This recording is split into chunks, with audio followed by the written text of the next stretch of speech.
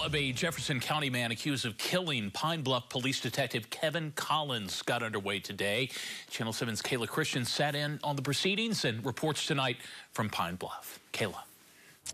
That's right. Keshone Smith is on trial for capital murder after being accused of shooting and killing Pine Bluff detective Kevin Collins at a Pine Bluff motel 3 years ago. Now, the trial was postponed multiple times, but today they proceeded with jury selections. The trial's preceding judge, Jody Dennis, questioned a lengthy list of jurors before releasing some, while others were split up and questioned by prosecuting attorney Cal Hunter and defense attorney Lee Short.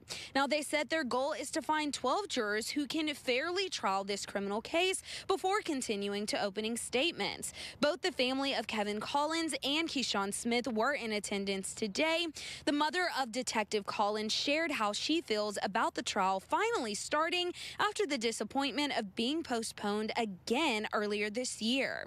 I am just thrilled that we are finally at that date. We've been here 3 times, and it's been continued 3 times. So we're excited, if that makes any sense to anybody. I'm not going to miss a moment. I will be here.